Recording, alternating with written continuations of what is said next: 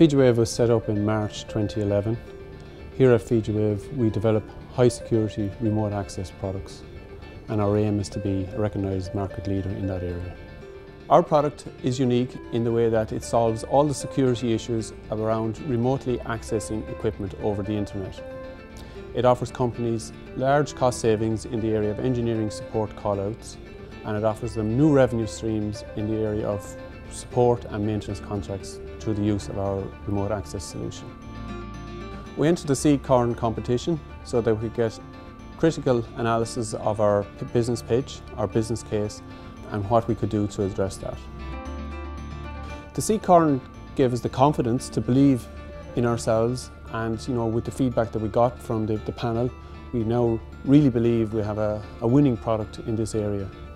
Our future plans is to expand into the European, US and Australian markets with our key products. I would recommend the Seedcorn competition for anyone. It really focuses on what needs to be done to your business case and your pitch for investors.